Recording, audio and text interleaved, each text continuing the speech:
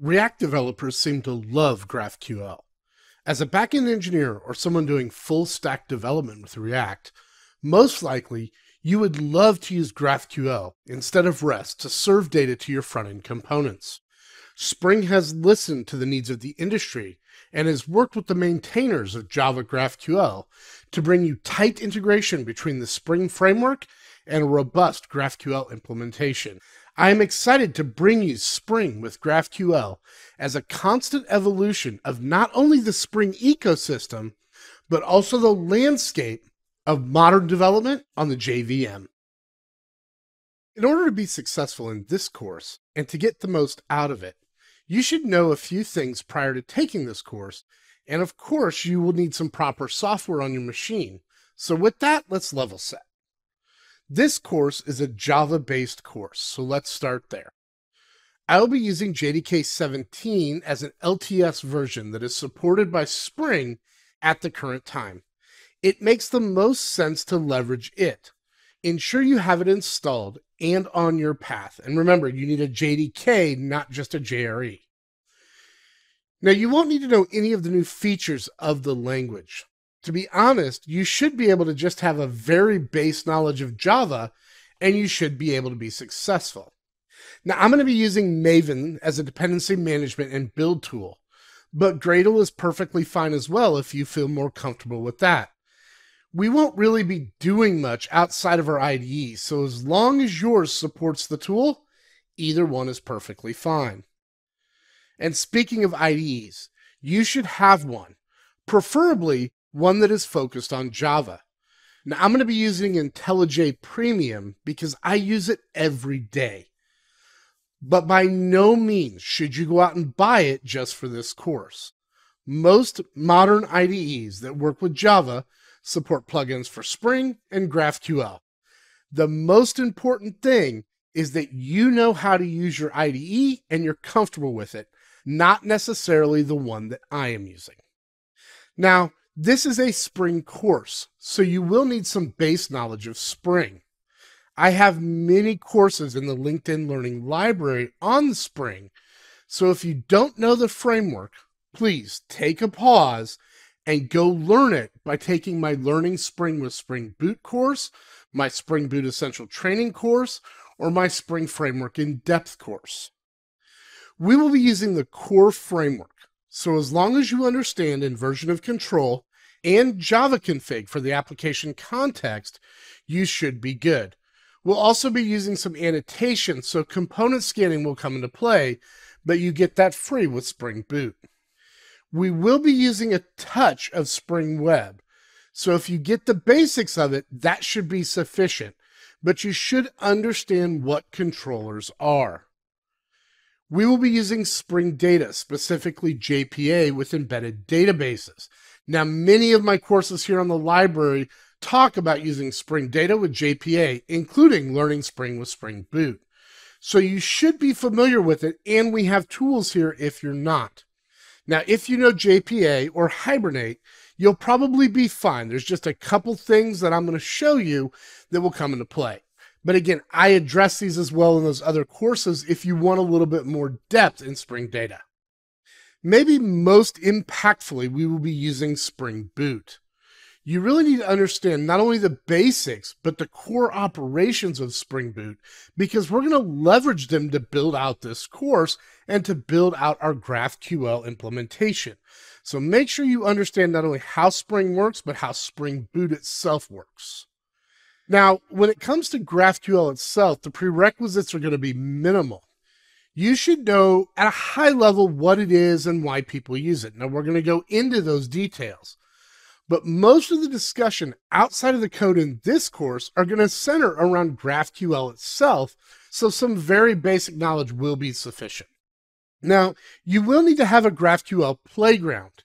There are many ways to get one. You can install it as an application. You can use it in your browser, which is what I'm going to do. You can install it through an app. You can use your IDE plugins. It really doesn't matter how you get a GraphQL playground, just get one. If you use Google Chrome, there's some great extensions out there that allow you to run the playground. And again, that's what I'm going to use in this course in order to connect to my GraphQL API. GraphQL is considered by many to be the most logical way to build an API that is consumed by both JavaScript applications as well as mobile applications. We should start with the very basics here and talk about what GraphQL is. First and foremost, GraphQL is an API, or an application programming interface. It is designed to serve data, when requested, to other systems or other parts of the system itself, and full stack engineers know all about that. It is also a query language for that API. This allows you to structure queries against the API to get data that matches what you asked for. Most importantly is that it is a runtime for answering the queries.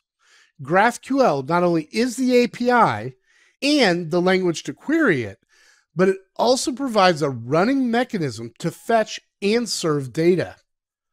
Now, one of the coolest aspects of GraphQL is that due to its graph nature and how the query works, you can ask the API for exactly what you want and structure it how you want it, and then you will be rewarded with the data exactly how you need it, whether you traverse the graph or request a single type. So now that we know the basics of the what it is, let's talk about why you would use GraphQL. One of the biggest advantages for front-end developers especially is the concept of a single request. With that single request, you can get the resource, all resources, or a selection of resources. To do this with REST, you would need at least 2 APIs, most likely many more. In addition to control of which resource you get and how many instances you get, you can filter the payload of the response to only return the fields that you need. With REST, you always get the whole object. So we can get one or more resources and one or more fields on those resources, but then we get to sub-resources. With REST, we often get an ID on the parent and then call a different API to get the sub-resources based on those values in the parent object. With GraphQL, we don't need to do that.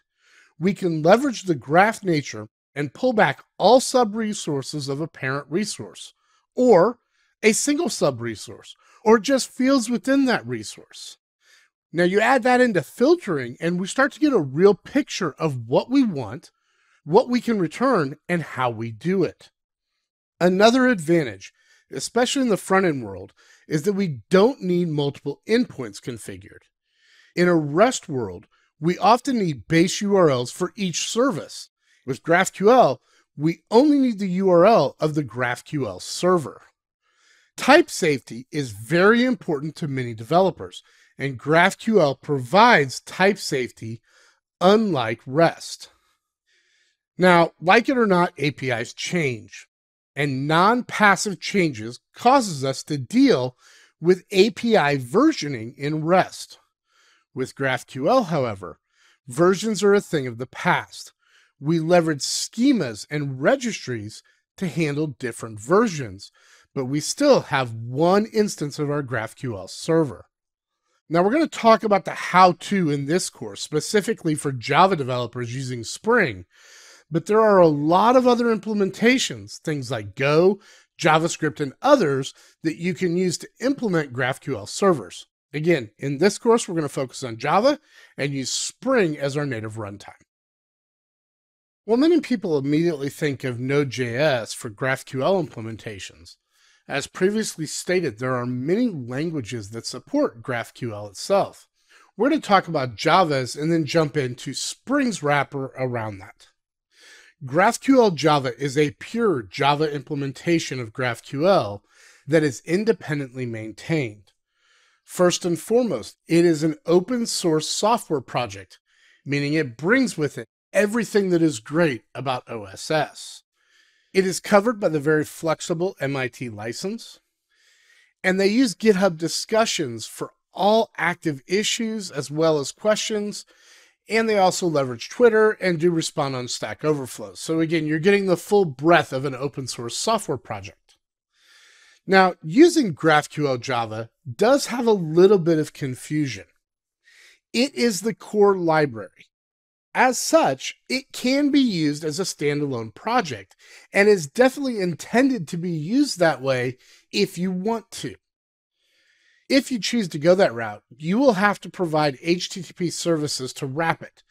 This is where the confusion kind of comes in. It's a core library, not the exposing of it, but you most definitely can use it with any framework or core libraries exposing HTTP. The team that maintains this worked with Spring itself to create an official, supported version of Spring Boot integration. There are other abstractions available, including from companies like Netflix, but we're going to focus on the one that is maintained by SpringSource in collaboration with the GraphQL Java team. Now, when I look at the way that they've implemented GraphQL Java in Spring, the first thing that comes in my mind is this is very MVC-like. GraphQL leverages these MVC-like patterns of controllers to handle the exposing of queries and mutations. In addition, you can leverage Spring Data GraphQL repositories as opposed to just standard repositories if you want to simply expose CRUD operations through an MVC portal. We're not going to do that in this course, but I did want to let you know that it is possible to simply write a Spring Data repository and expose it as a GraphQL interface. Now, the Spring Boot starter is going to wire the common defaults so you don't have to. And throughout this course, we're actually not going to manipulate those defaults except for the printing of the schema. We're going to leave everything else alone because we don't need to. And in most cases, you won't need to either. We're going to rely on a static schema definition. And this is really good practice whether you're writing REST or GraphQL or SOAP. I'm a big fan of contract first development. And with GraphQL, the schema is the contract. So we can leverage that and build a static schema and load it automatically through the starter so that we get that contract first development practice. Since I assume that you are stronger in Java and Spring than GraphQL, I want to focus a bit on the terms used for GraphQL that may be exposed in this course. The most used aspect of GraphQL, at least in my opinion, comes from queries and mutations flows. Objects are the highest level resource you can retrieve in GraphQL. Objects are defined in schemas, which we will discuss in a bit. Fields are elements from the objects that you can specify in a query to request the data. Fields are elements of the object itself, and with GraphQL, you can specify what you want returned by putting the fields in your query. Queries, as you might expect, are essentially what you are asking GraphQL to return to you.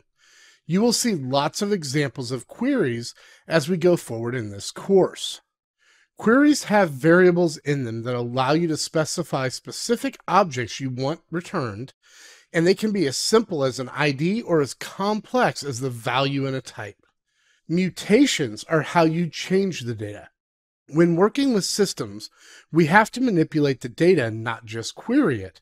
And mutations are how you manipulate the data that is stored in the backing data source. Fragments allow you to build reusable components for your queries in the same way we would in Java OOP. Let's just say you need a complex query that shares field structure in various parts. Fragments allow you to build a component and then use that component in the actual query. Directives allow you to build custom query operations. Think about a scenario where you show a simplified view of data in a component, but allow that component to expand with more data. You can achieve this behavior in GraphQL with a single query by adding a fragment that uses a logic statement to load the detailed view. GraphQL is based on a schema. That schema defines all of the objects, queries, and mutations. The type system is how we go about defining all of these objects, and we do so in a structured way. It sort of looks similar to JSON, but it's not JSON. And there's an entire type structure that must be defined because GraphQL is type safe. Now, there are object types with their fields. Object types are what you would imagine them to be. They are the definitions of the objects that get returned by your queries, as well as input types that are used for mutations. The scalars in those objects, as well as other objects, are fields. And fields are what we use to actually specify where the data exists in those objects. Arguments, as you might imagine, are what we would pass to a query or a mutation that provides the logic and the data input that we use to build the GraphQL query or the mutation itself. Just like with the method signature, arguments are how you pass data to the method in the same way that you would pass data to an object query or a mutation. Now, the query and mutation types are special types within the schema that specify the queries that we define, as well as the mutations, and each of them exists in their own structure within the type system. Now, I mentioned earlier a little bit about fields, and fields can contain scalars, they can contain lists, including lists of types, and they can contain enumerations, which are defined within the type system. Now, scalars have a default value that every implementation must maintain, but with GraphQL Java, we get extra scalars that don't exist in the standard GraphQL spec, and we'll talk a little bit about those as we do our implementations. And like most languages, there's the concept of interfaces. If you have two objects that share a set of core fields, you can specify an interface and implement that in both of those objects, which allows you to reduce the complexity of your schema, but building in reuse where possible. Now, we're going to actually go through the process of building a GraphQL schema as part of this course. But one of the benefits of GraphQL being so popular is that there are several free and available schemas, and we're going to take a look at one of those before we get into the process of building our own. Now, the one that we're going to look at specifically in this course is the countries API. And this was written by a guy named Trevor Blades, and it's a very popular API for doing basic work with GraphQL. So let's take a look at that. If you navigate into your browser to that link, you'll come up with the current version of the countries API. Now, this is set up with this URL such that every time they make an update, current will always point to the latest version. And you will see that he has a basic README set up for this.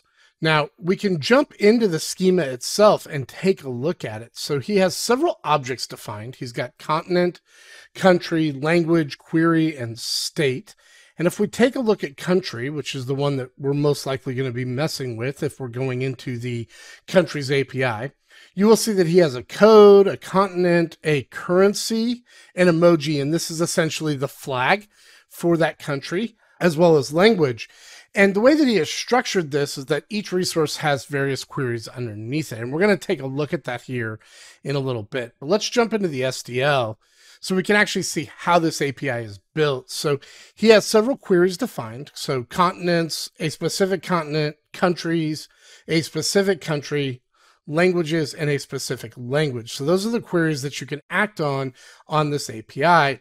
And then he has defined all of his types. And we're going to go through this process throughout this course, but you'll see that he has a continent, which is a code name and countries. He has the type country. Again, as we just looked at before, he has language in here and state as it comes into appropriate value for his API. And he's got some cache control. Now, we're not going to get into this level of detail with what we are going to build, but it's good to know that this exists because you can leverage that. Now, the way that this site is structured, there is an explorer which takes you to a GraphQL type playground. Now, through this course, we're going to use a GraphQL playground. We can get one for default with Spring Boot, but I don't like the way that it looks as opposed to playground. So I'm going to use playground throughout this. But in the next video, we're going to take you through the playground and let you see how to actually implement it and work with it and play with your queries and mutations so you can get a feel if your GraphQL schema is actually doing what you want it to do. One of the most powerful tools for GraphQL, especially while you're developing or inspecting an API, is the GraphQL Playground. Now, as I mentioned in the prerequisite video, there are several ways to get to a playground, and the API that we're going to go look at has its own on Apollo GraphQL. However, we're going to leverage a browser extension in Chrome as we're doing it in this video. So we're going to go look at the countries API, and that countries API is available at https://countries.trevorblades.com. And this is a really cool API because of the way it structures the data and what it gives you when you query states and countries. Let's take a look at that. So this is GraphQL Playground. This is a plugin extension that I run in Chrome. Again, there's many ways to get to this, but you'll see that I've populated the URL here with countries.trevorblades.com/GraphQL. The first thing that I want you to do is to open up the schema on the right-hand side. This allows you to look at all of the schema queries that you can execute against and what you will get back from them.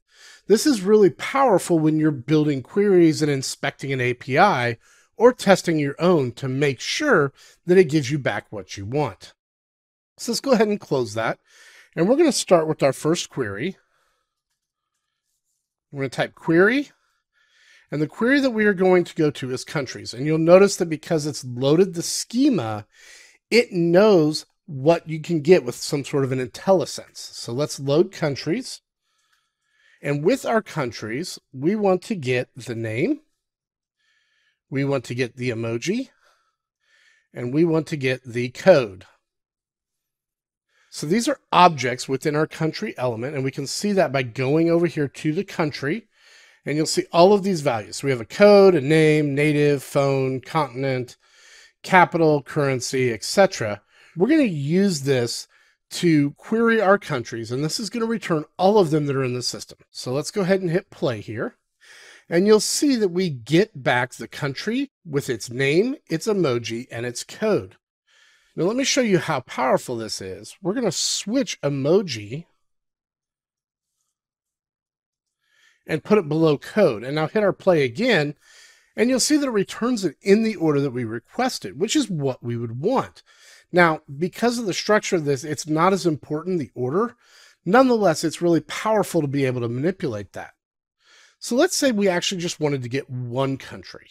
Let's change our query to be country. And you'll see that the country itself takes an argument. And the argument can either be the ID or the code. We're going to do code. And we will do US as the code. And we will get the name. We'll go ahead and get the code again. We will get the emoji. And we will get the phone. So let's go ahead and hit play on this. And you'll see that we get back exactly what we asked for. We got a country whose name was United States, the code was US, you see the American flag, and the phone is 1, which is the country code prefix for that country. Now, let's put in something that doesn't exist. So UB, hit play. You'll see back we get a null country in this case. So the API has structured itself such that this is okay. With REST, we would get a 404. It said, this is okay, you just passed in data that didn't exist. Now, we're going to spend a lot of time in GraphQL Playground, so I encourage you before you go to the next video, just play around with this. Look at the API, maybe go query states, for instance, or other values within this, and see what you can come up with. You might find that you can do some really cool stuff with this that you never thought you could, like joining countries to states, things like that. That's the power of this API, is you really can get what you want when you want it and how you want it. So now it's time to get into the real content of this course, and that's building an application with Spring that exposes a GraphQL API. And to do that, we need to start by building a Spring Boot app. Now, there's multiple ways to do this, and quite often I usually just use my IDE plugins to do this, but I'm going to walk through start.spring.io for you so you can see how to do this in case you don't have a Spring plugin. So as I mentioned, I want you to go to start.spring.io, and this is the Spring Initializer. This is where you can use to build any project you want to. So let's go through some of our options. So we're going to choose a Maven project. Again, if you're using Gradle, that's perfectly fine. We are going to use Java. Now I'm going to select a snapshot version because as of right now, this has not been formally released, but 2.7.0 is when GraphQL will be released to the general public as part of Spring Boot. So we'll go ahead and select 2.7.0. I'm going to fill in a group, and for me, it's com.frankmoley.lil for LinkedIn Learning. We are going to call this H+. The data set I have is from an H+ online store, so that's what we're going to name this. And for a description, we will simply say GraphQL in Spring Boot. Now we're going to create a jar. We're going to pick Java 17. And now we need to go pick our dependencies. So we're going to select Add Dependency. The first one that we want to choose is Web. Now we're going to go choose GraphQL itself. And now we will pick JPA, so Spring Data JPA. We will need an embedded database, so we're going to use H2. And don't worry, I provided you the schema and the data for that. And the final thing that we're going to add is Actuator. We're not going to actually use Actuator. I use that to debug my application and to look at things that are running. Feel free to leave that out if you want to. I tend to never leave it out, but that's just when I'm doing coding. So the next thing that we're going to do is we're going to generate. Now what this is going to do is it's going to create a zip file, and it will download that zip file. So now I want to jump into a terminal, and I am going to put this code in a specific location on my machine. Now, my location is going to be very different than yours, but that's okay. Just put it somewhere where you know that you're working from it, preferably somewhere where you actually have your exercise files close by so it's easy to move files as you need to. So here we're going to do an unzip on downloads, H+. And again, this is for me. You guys are going to have a little bit different structure, but this is where my downloads go.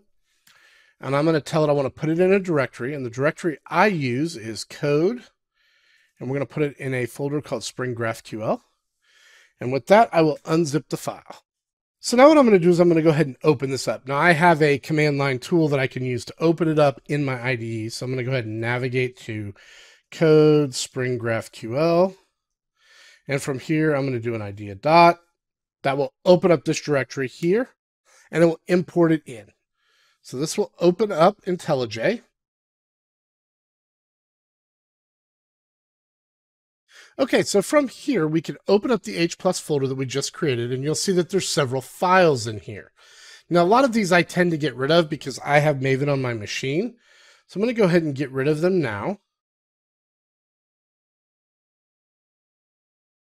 And now we're left with just a POM and a source file. And within there, you will see that we have Java application, and this is the Spring Boot application. This is the starting point for a Spring Boot application. We will actually go through and define all of the things that we need to make this work, but this is the entry point. We also get a application properties file, which we will leverage. We get a test file as well, which will make sure that the application context loads. And that's about it. That's all we really need, and we're ready to start kicking the tires on this application. As with any good web service API, the best thing to do is to start with your schema. I've gone on records on that many times that schema first development is the way to go. And with GraphQL, it's the best way with Spring Boot to do this. So let's go ahead and jump in and start creating our first schema. All right, so let's open up H+, go to source main resources, and I want you to start by creating a new directory, and that directory name is GraphQL. Now this is by convention. Spring Boot is going to load your schema under source main resources GraphQL. You can change that behavior through the application properties if you don't want to use this folder structure, but it doesn't really matter as long as it loads in. And there's no reason to not just use what comes out of the box. It just makes it easier for everybody who may be using your work down line. So within here, we're going to create a new file. And the file that we're going to create, we're going to call schema.graphqls. And that's very important. The beginning doesn't matter, but everything after the dot does, because when the resource loader runs, it's going to look for files called GraphQLs and load those. Okay, so now within here, we're going to start by creating our type. And the first type that we're going to create is customer. Now, customer has an ID, and it's capital I, capital D, exclamation point. Now, because I know what our data looks like, everything is going to be required. So we're going to put in here a first name, and that's going to need an exclamation point as well on the string. Last name, string exclamation point. And we will continue through the entire customer object. Now, if you pulled from the exercise files, you'll notice I gave you a data folder. In that data folder is a schema.sql, and we're going to mimic what we see on the customers table in order to do this. So you'll see that we got first name, last name, email, phone address, etc., etc. That's what we are going to use. So back up here, we'll do email, and that's going to be a string, always there. Phone number, also a string, always there. Address, a string. City will be a string. State will be a string. And zip code will also be a string. Now, all of these types in this object are strings, but as we go throughout this course, we will have ones that are not strings. So now let's jump down here and let's create a type of query. So we're going to support 3 different queries to begin with. The first is simply customers. And this is going to return an array of customer type, and there must be something in there. We also are going to do customer by ID, and customer by ID takes an ID value, and that returns a customer. And the final one we will do is customer by email. That takes an email, which is a string, and that returns a type customer. Now, we'll expand on this as we go, but there's one other thing that I like to add. I want to go to application.properties, and we're going to add spring.graphql.schema.printer-enabled, and we're going to set it equal to true. And that's all there is to it. We've now built our first schema and set up Spring Boot to load this schema. Now we need to put a few more pieces in place before we're going to see it actually load, but this is step 1. Get the schema defined and know what elements we are going to need to add. Now you can back a GraphQL service with any data source. You could call REST services, and it's something that I encourage you to do, which is use Spring REST template as a data source so that you can expose a GraphQL layer for your microservices architecture. But in this case, we're going to go directly to the database. So we're going to use Spring Data to be our data provider using a built-in in-memory database. Obviously, in the real world, you would back this with a real database. But for now, for demo purposes, the embedded database works great. So let's jump into our IDE. So the first thing that I want you to do is I want you to open up source main resources, and I want you to copy from the data directory that I provided in the exercise files, the data.sql and the schema.sql, and I want you to paste those right into resources. Now, what this allows it to do is that the schema.sql will define an in-memory database, and data.sql will load data into that database, assuming that you've set your properties correctly. So let's go ahead and do that. Jump into application properties, and we're going to do spring.jpa.hibernate.ddl-auto, and we are going to set this equal to none.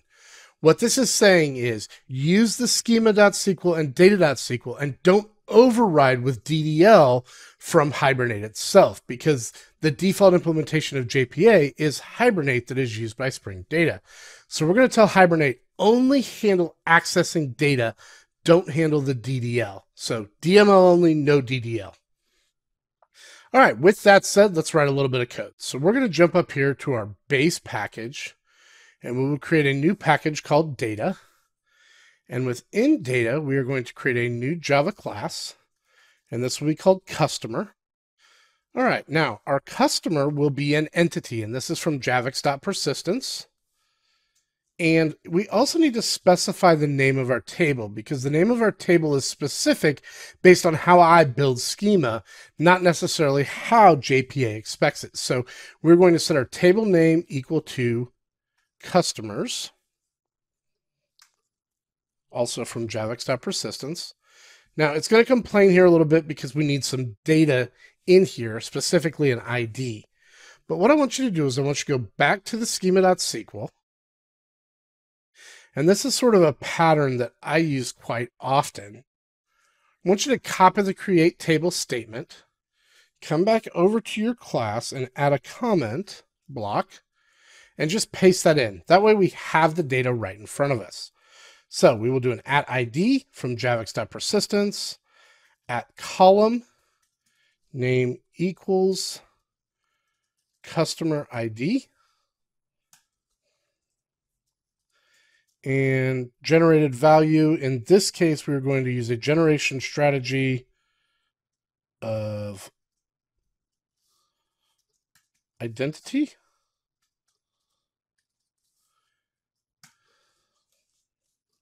Now, this is something that you have to be very cognizant of. We're actually going to return this entity through GraphQL. So the name of our fields must match our schema. If we go load our schema file, you'll see that we call the first element ID. But in this case, the column name is customer ID. So let's go ahead and handle that by doing a private long ID.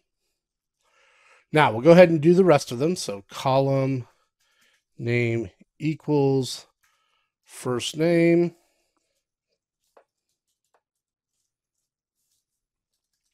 private string, first name. And we'll go through and do the rest of these real quick. So now that you've done all of that typing, I want you to take a look and make sure that you match what I have here in these columns. And you'll see from the schema that I've named my elements within the class the exact same as they are in my schema, and that I've used the values from the schema itself. So I'm going to go ahead and delete this comment block since I don't need it anymore. But I do need to generate getters and setters. Now, every IDE has a way to do this. And I am simply going to go into the generation function, select them all, and it will give me getters and setters for everything. That's all I need to do for the customer itself. But I need to tie it to Spring Data.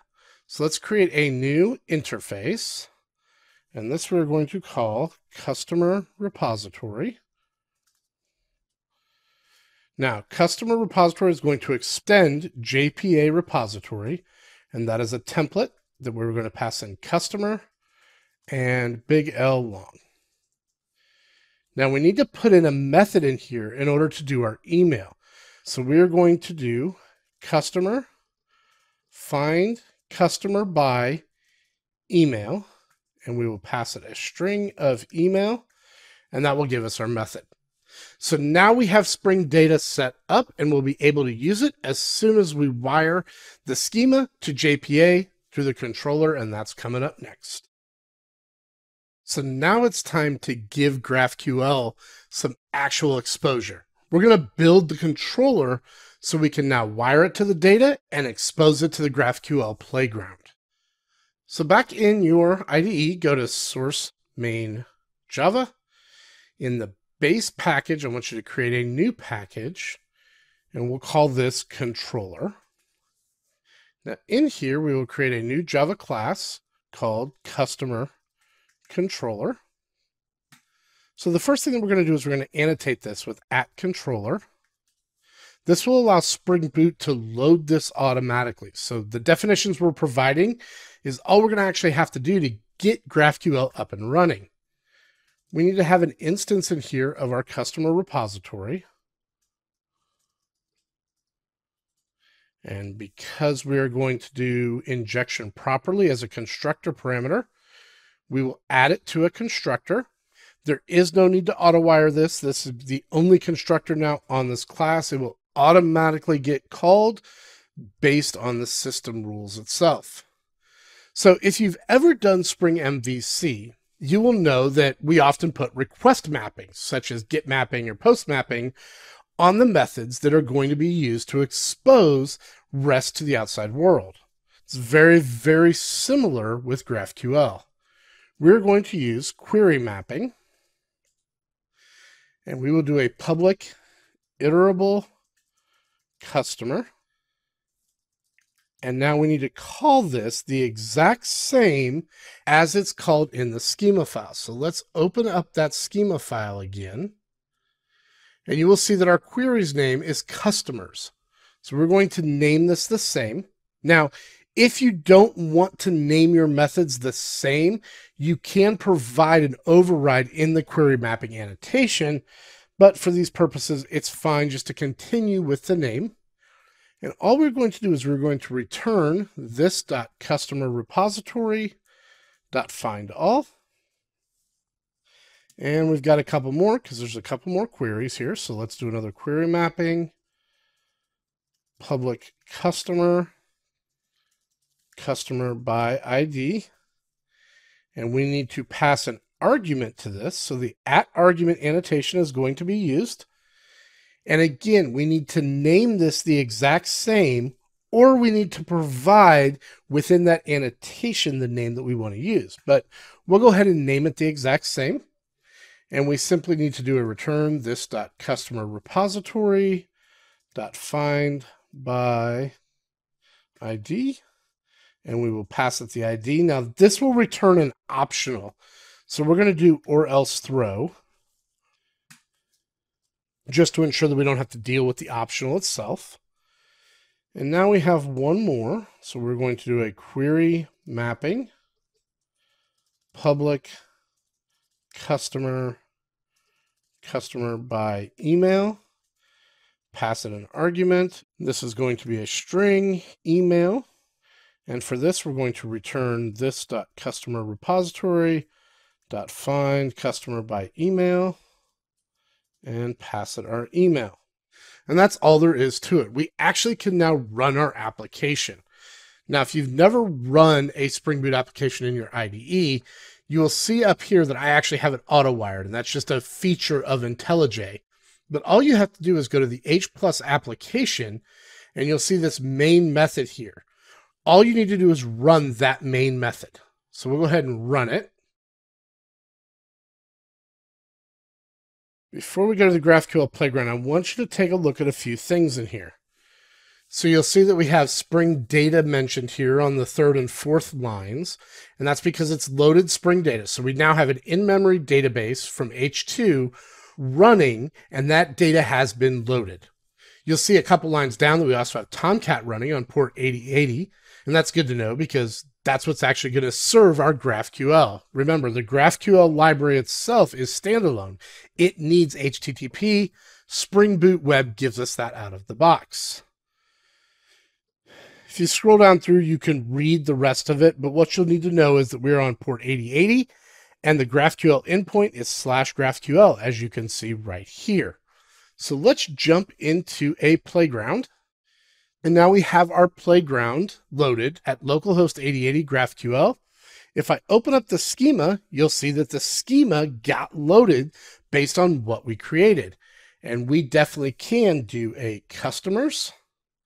And we will see all of the customers that we have. So let's just bring back the ID, the first name, the last name, and the email.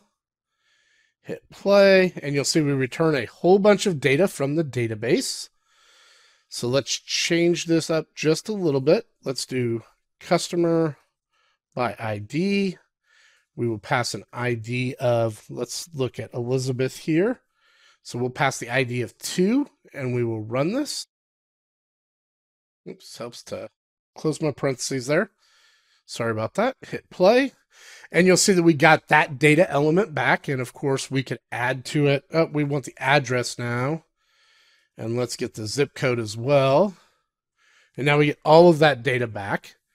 And the last thing that we're going to test here is we're going to grab that email address. And we're going to change this query to customer by email. We need to send the email. And we will put it in quotes. and play, we get the same data back, but now the query was customer by email, as you can see right here. So this is basically a fully functioning GraphQL server with just a few configuration files and a little bit of Pojo. Not a whole lot of craziness to get to this point, but that's the power of Spring Boot mixed with a really robust library of GraphQL. So now it's time to extend this thing. That was very easy to get a GraphQL server up and running. We did it in about 15 minutes. But now we need to actually do more than just query the data, because very few services exist that don't have the ability to modify data. So that's our next step. Let's go create a mutation. All right, so let's open up H+, source, main resources, GraphQL, and let's open up our schema. Now, when you're building a mutation, you need to create a specific type for that mutation, and it's called an input. So we will create a customer input. And our customer input is basically going to be the exact same as the customer without the ID. Because in our case, the customer itself gets its ID from identity, and that comes from the database. So we don't need to specify that on the input. Now, if you were going to use the exact same object to create it, you would still have to create another instance or use an interface. Either way, you would be fine.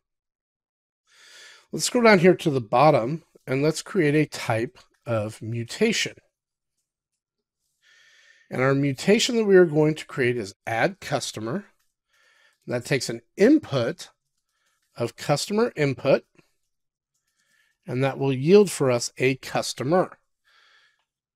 So now we need to go back to our controller in source, main Java, controller, customer controller. And let us go to the very bottom. We will start with a mutation mapping. And this will be a public customer, add customer, because that's what we called the mutation. We'll pass an argument. Now this time we're going to put a name for our argument because I want to make sure that it makes sense in the method itself. So the name is input, and we got that from the schema. But what we're going to send is a customer input object called customer input. Now we haven't created that object yet, so just allow it to show the error, and that's fine. We will return this .customer repository .save, and we're going to do a customer input .get customer entity. So we're going to have to create that method. So let's go ahead and create this class. We will do a new Java class called customer input. Now our customer input has to match the schema. So let's just take this right here. And once again, we will add some comments. So we've got a heads up.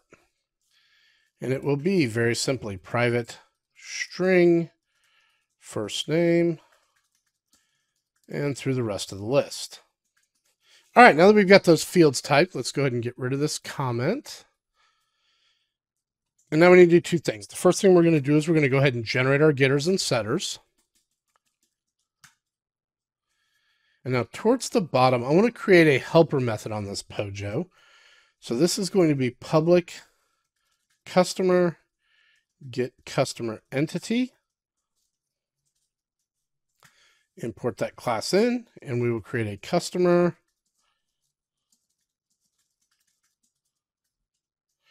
And we will go through and set all of the fields on our customer. And we will do it from this object itself. So go ahead and do that for everything.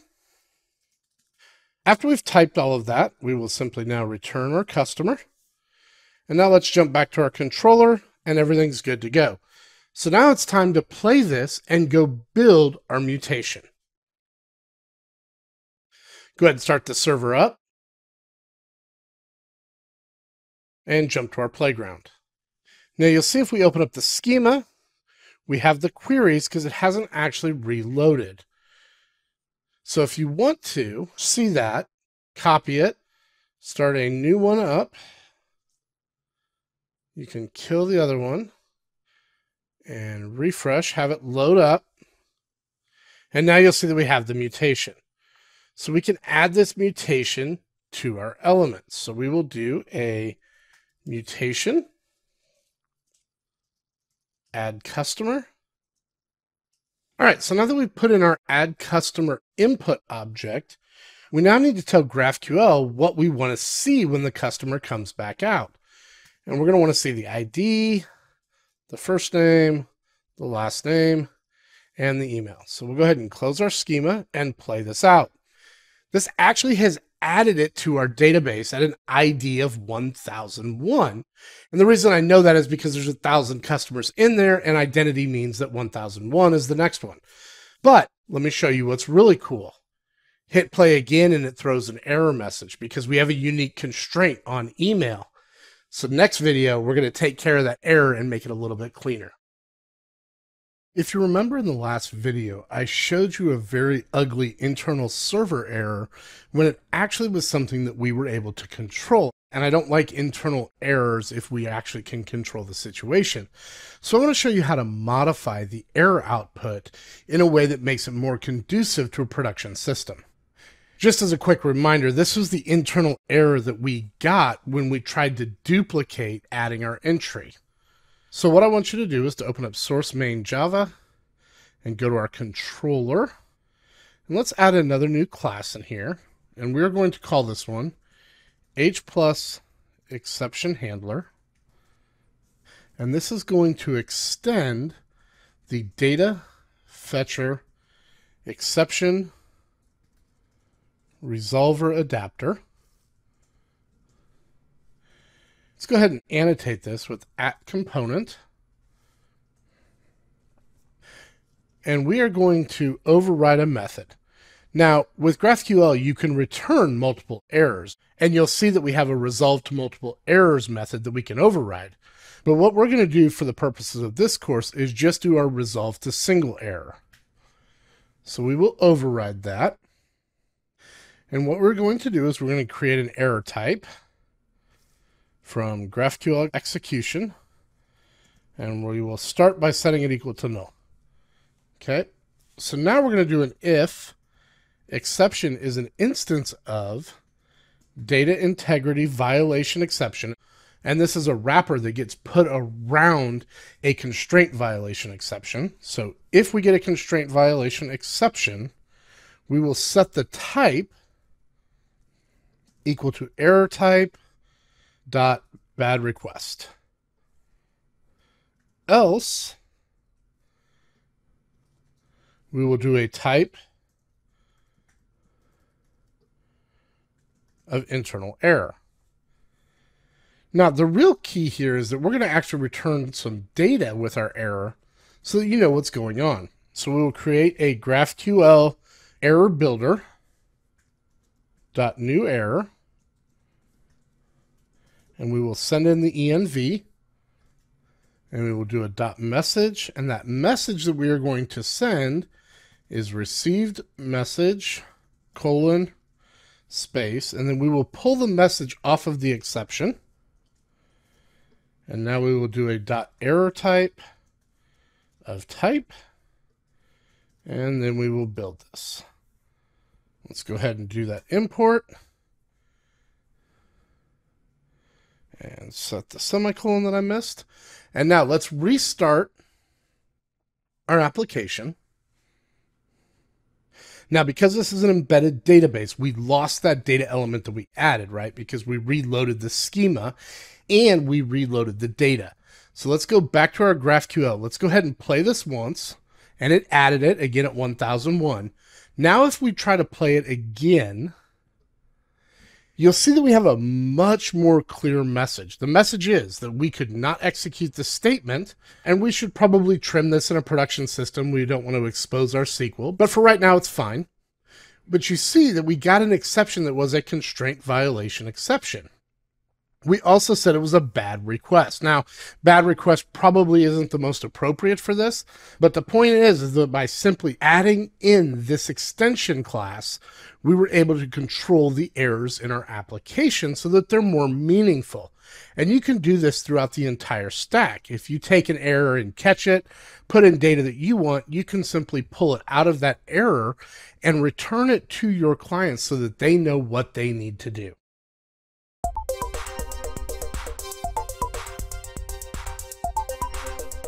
So now it's time for you to take what you've learned and extend the API. If you look at the schema.sql file and the data.sql file, I provided you several tables, and in those tables there is data for each and every one of them. I'm going to encourage you to implement as many of them as you want. And in my solution, I'm going to go forward and do that. So let's talk about how I want you to do this additional query. You've got several options. Do one of them or do all of them. Leverage JPA joins where possible. If you do that, GraphQL will wire those elements properly and you will get the data back with less traversing the database itself. Utilize the schema.sql file to guide you. You can also create your own SQL file for these additions. Just remember, there can only be one root. And I encourage you to take this as far as you can. If you want to add mutations, add mutations. If you want to go through and do the whole graph, do the whole graph. Again, the purpose here is to give you something to build from based on the knowledge you have at this course. So have fun, enjoy it, and I will be back with my solution to this problem.